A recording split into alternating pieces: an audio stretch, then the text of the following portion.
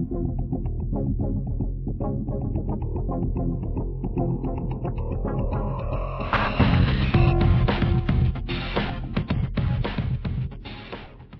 again, my name is Rodney Reynolds and welcome to another video review. Today I'm looking at the Zalman Reserator 1 external water cooling kit. Included in this package is the Reserator 1, also 6 feet of 1/2 inch silicone tubing, a manual, a flow indicator, 2 fittings, 4 clamps, some spare parts, and the CPU water block.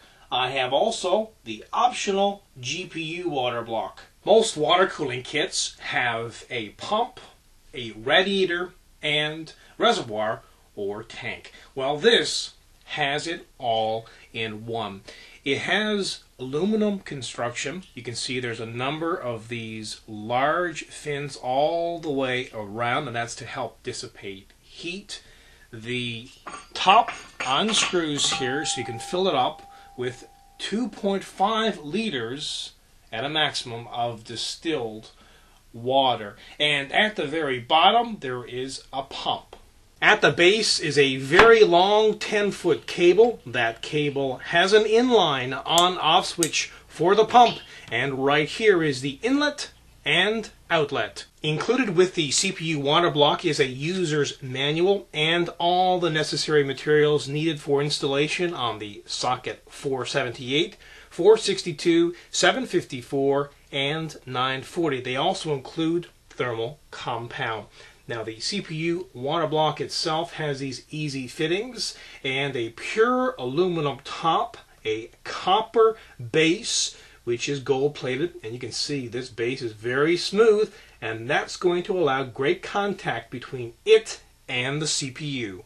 Included in the VGA water block kit are 2 GPU water blocks. Both of these are generally the same. They are made from aluminum, except one is small and one is large, and these will fit on just about any NVIDIA or ATI product. They also include 8 aluminum ram sinks, a screwdriver, thermal compound, and the necessary materials for installation. This is a very neat little product. It's the flow indicator. This component is connected in line with the circulation tube to check the circulation of the coolant.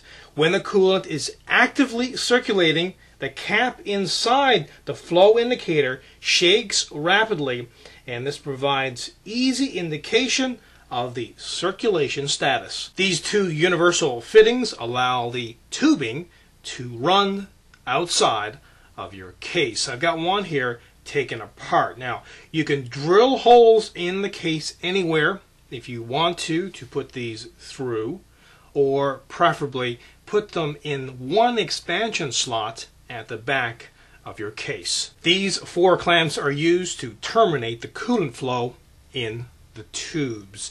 Let me just show you how this works. First of all, take the clamp, swing the bar open at the top, take the tube here, slip the clamp over it like so, swing this bar back, then screw it down. This is great for maintaining the system or replacing or adding a water block.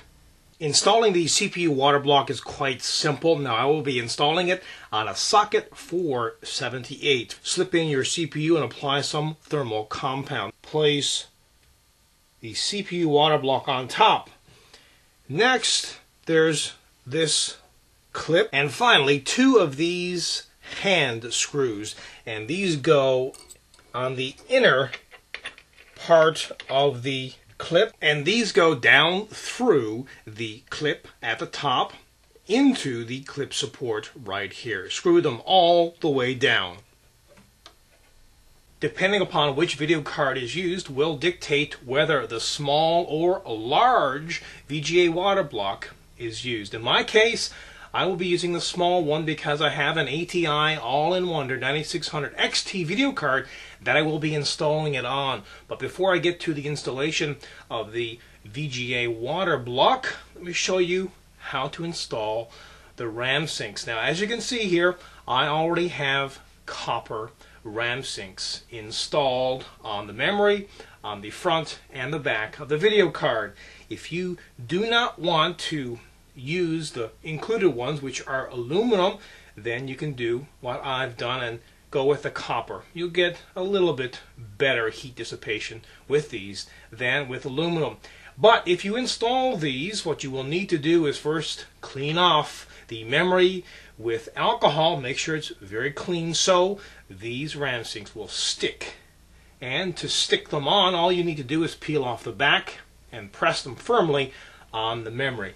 Now let's get to the installation of the VGA water block. First of all, remove the existing cooler, then clean it off and apply some thermal compound right on the GPU. Next, you'll need to adjust the arms here so it goes down through the holes on the video card like so. On the other side, slip on a rubber O-ring, and next go ahead and screw on this nipple. Screw it all the way down. Zalman has made installation of both the CPU and VGA water block very simple. Now measure and cut the different lengths of tubing needed to connect all of the different components together. Once everything is finished on the inside, proceed to the outside. But before I do that, I want to show you how the flow will work in this system. It will come in from the Reserator 1 as cool water through this bottom tube into the CPU water block, exit the CPU water block into the VGA water block, exit from that to the top tube right here, back into the Reserator 1 as warm water, where it gets cooled and then comes back in again. And the cycle will continue over and over. And when everything is connected on the outside, you can fill the system with distilled water and turn the pump on. But before you do that, just do a recheck on the tubes. Make sure they're connected securely and correctly to all the different fittings. Now I just want to go over again how the flow works. It's coming out of the Reserator 1 through this flow indicator into the system as cool water. Then it exits the system as warm water back into the Reserator 1. When you're filling the system, fill it to around 80 to 90% full. Remove the cap, then carefully pour the distilled water in. And then recap. Make sure you screw it all the way down. And next, turn the pump on.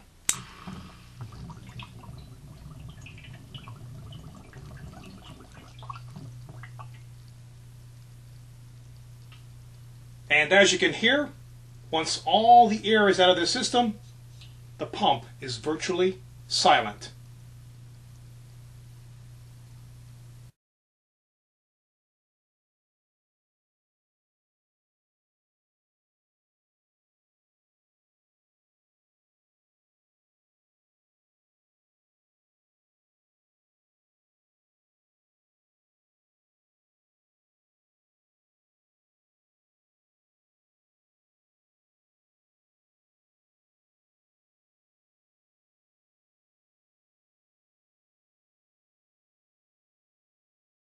If you're in the market for an external water cooling system that offers performance, reliability, quality, and silence, you definitely want to check this out. Also, this system is very easy to install. Overall, this is a kick-ass product. Again, my name is Rodney Reynolds. This has been another video review. Be sure to check back very soon. I will have a brand new one for you then. Also, pop into my website at www.3dgameman.com. And while you're there, you can go into the forums and register. And remember, registration is completely free. Also, keep in mind, you can find out a lot more on this product in the forums. And as a final note, if you love watching my video reviews, please help support 3dgameman.com. Until the next time, take care.